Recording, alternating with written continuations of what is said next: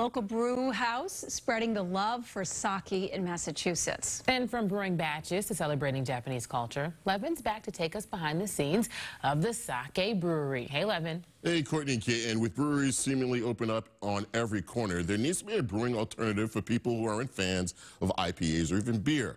Well, there's a place in Medfield that's trying to change that dialogue and at the same time give you a little taste of Japan. There's a different kind of brewery here in Medfield. Much softer and subtler in flavors than people think, and that's, I think, what captures them when they try it. It doesn't taste anything like what they thought it would taste like.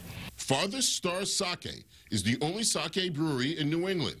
Owner Todd Bellamy fell in love with sake while in Japan, and now he's sharing that love stateside. Once people taste it, they're hooked, right?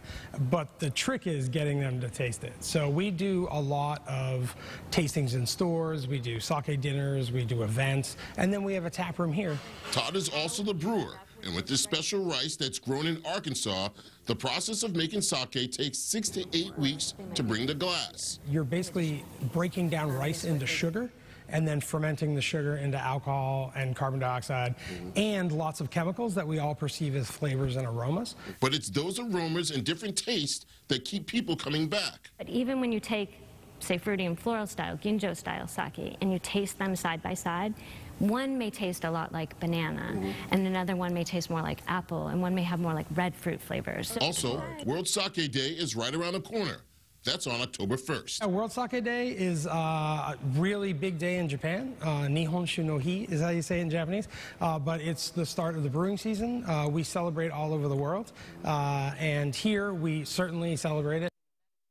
You just heard Todd talk about October 1st and World Sake Day. Well, Sake Day East happens here in Boston on September 24th. It will be at Garage B at Charles River Speedway. That's literally up the block.